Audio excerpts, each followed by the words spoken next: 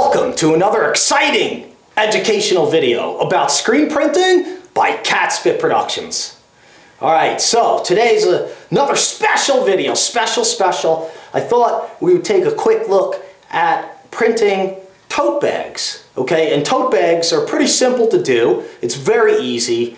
There's just a couple of considerations, so I figured we would just look at that really quick and maybe print a couple just for fun. So, before I go on, I just want to remind you that if you like my videos, if you like what you see here on YouTube, you enjoy the information, the content, you use it, you like it, please subscribe. I really appreciate that, and it helps me keep producing these videos for free right here on YouTube. So make sure to subscribe today, right now. Here is a little checklist before we start, okay? First of all, you're going to need a small pallet, most likely a youth pallet of some kind, and ideally with a small bracket, okay? So small pallet, small bracket, and we're going to use this to put the tote bags on, because tote bags can come in various sizes, but some of them are small, and the smaller the pallet is, it'll be a little bit easier for us to get some of these totes on. And I have I have a few to show you today. Okay, so, but not only the small pallet, right, but your artwork. Don't forget that your artwork is going to have to be sized properly for tote bags, and it's a very good idea to get the tote bag in so you can size up your pallet and size up your artwork and make sure that you're going to be able to pull everything off, okay? And, you know, tote bags can come in a huge variety of shapes and sizes, so that's why it's very important to get one in before you try to print the job, before you promise it on a deadline. Make sure you have the appropriate palette, you have the artwork set up, and the special screen. We're going to need to set up a special screen for this because instead of putting the t-shirt art the way we do normally on a 20 by 24 manual screen, we're going to actually flip it around, almost like you're doing sleeves or hats or other things. Okay, so here's a couple different size tote bags. Here's a really small one, which is going to be a pain to get on the pallet. You know, here's an easier one. Alright, so we're going to print these. These are all like cotton or cotton poly blends or whatever they are. I'm using standard plastisol inks here, and we're going to use a gray to go down on black with the traditional Catspit Secret Society logo. By the way, you can get one of these t-shirts at catspitscreenprintsupply.com. Alright, so there's a few things to consider here. First of which is the artwork size and the placement on the screen. Okay, and I think you remember this palette from the last video I did, which I did earlier today actually. It's a little warm today, so I had to cool the shop down a little. But we got it on here pretty straight, looks pretty good. I didn't have to fix anything, alright? Okay, so, alright, so listen. Here's the thing. T-shirts, we normally want the artwork like this, yes? Well, for a tote bag, we're going to want it like this. That means you can't really use a regular t-shirt screen for this unless, for some reason, miraculously, it's in the right spot that you could, for some reason. I don't know. Maybe it's in the center of the screen, in the sweet spot, and you can get it on there in such a way that it works. That's fine. But if you can't, you're going to have to make a new screen, and it's the same way as we make any other screen, except instead of the artwork this way, the artwork is going to be this way. Okay? And it's going to be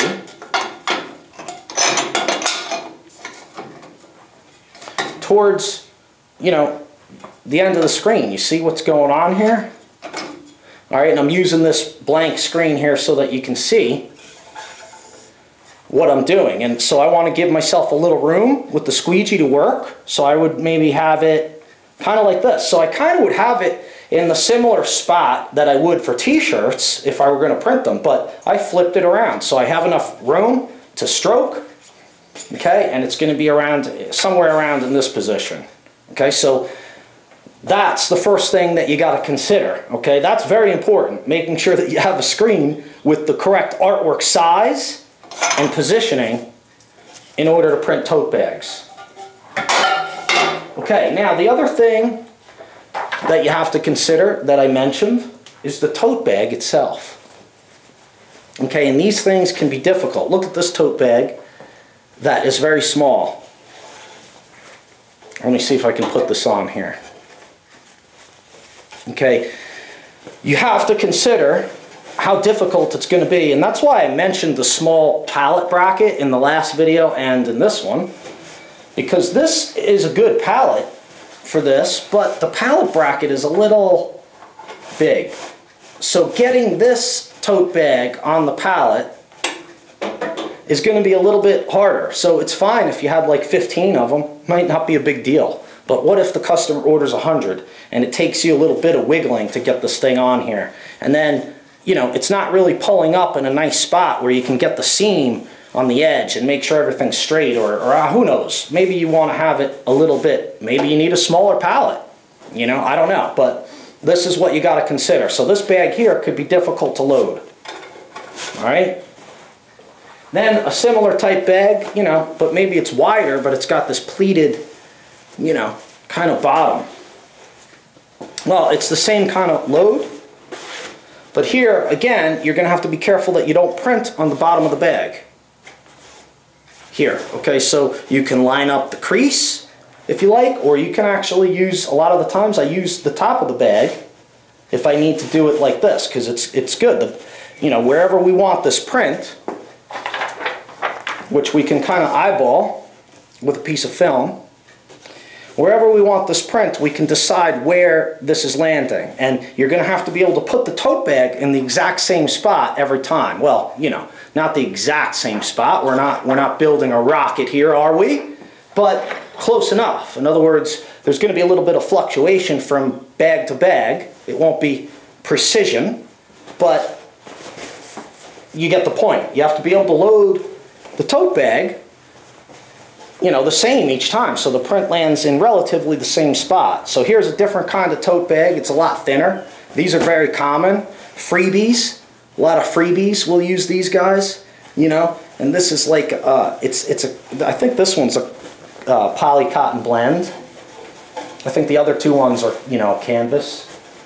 They're 100% cotton canvas. The other first two were. This one here I think is a poly cotton blend, as I recall. And there you go. So this one's a little bit flimsier, doesn't have as much shape, could be a little bit trickier to load. See how it's all creased from, you know. So you got to be able to load these kinds of things so that you know that your print is going to be straight, especially like the print we're doing today that has some straight text. That will be visibly noticeable if it's crooked. Okay, so there we go. So let me make the screen and then we'll print some tote bags, shall we?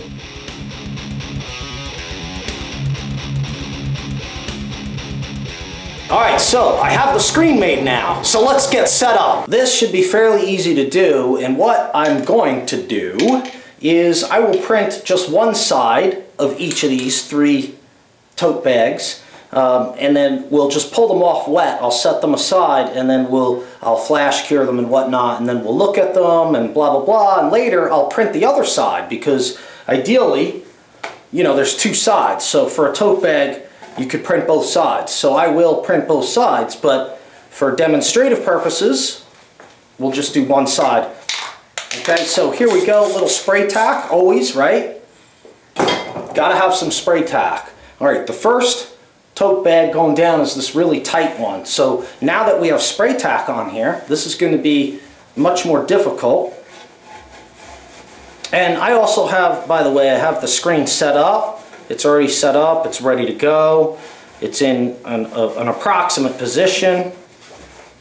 And I did a test print to get the ink flowing through the mesh. So now I'm just trying to load this tight, very tight one, which is a bummer to load. Okay, so it's something like this. We'll press it down to the spray tack, and now I'm just going to take a look to see, eyeball it, have a look-see, if you will. Okay, and we've got some good off contact, so I probably can pull off a good print, you know, without any flashing or anything. So let's see.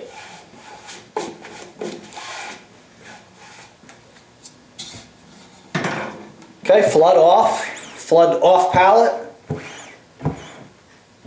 Set. Looks like it came out of the mesh pretty easily. Take a look. Okay, looks actually pretty good. I think because it's a canvas texture, has a little bit of texture, I'm going to hit it one more time just to fill in some small spaces. But looks like it's printing very nicely. And we're not going to take a lot of ink for this, just a little bit. And hopefully that stroke, perfect, that should be fine. Alright, so I'm just going to pull this off, which is very dangerous. Taking a tote bag off the pallet while it's wet can be challenging because if you goof up, you know what happens, right? It gets ruined. Okay, so I'm going to put this aside. Alright, the next tote bag, we still got a little tack left, that's good. Next tote bag, you know, and basically I can eyeball each one of these to see where we're at. And this one here is the one with the pleated bottom, if you remember, or, you know, folded type bottom that opens up when you fill it. Okay, so that one we want to make sure it's not too high. I'm just eyeballing it today. I'm using this line up with the square pallet. That's kind of like why I really like square pallets. Let me see where this is falling. Okay.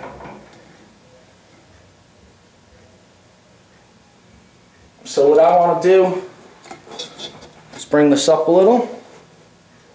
And it's not going to print the bottom, I don't think.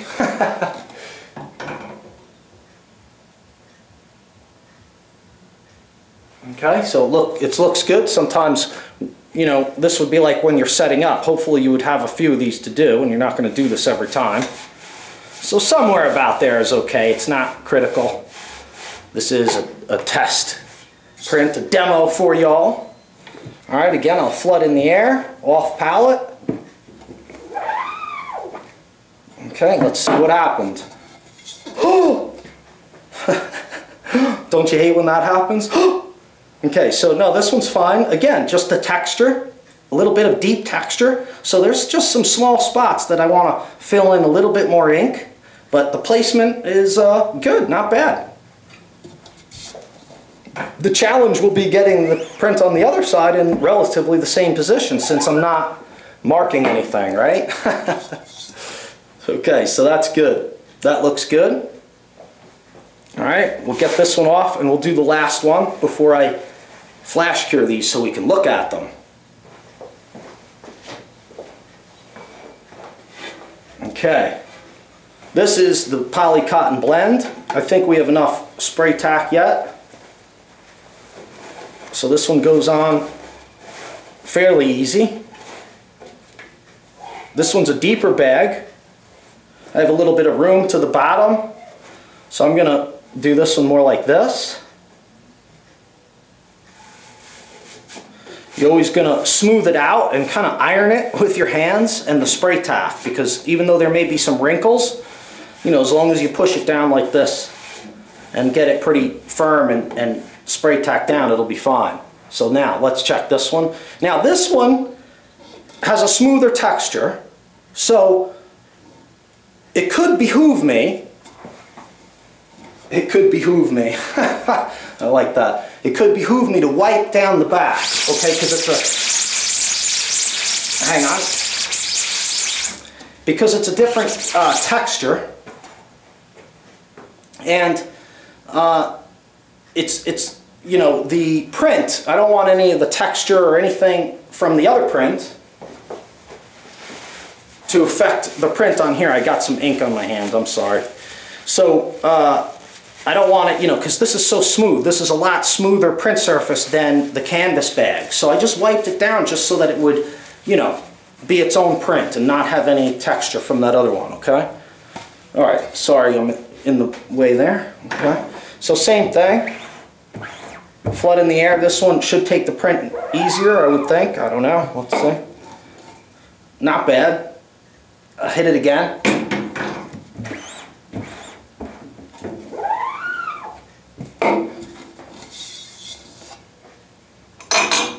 And there we go.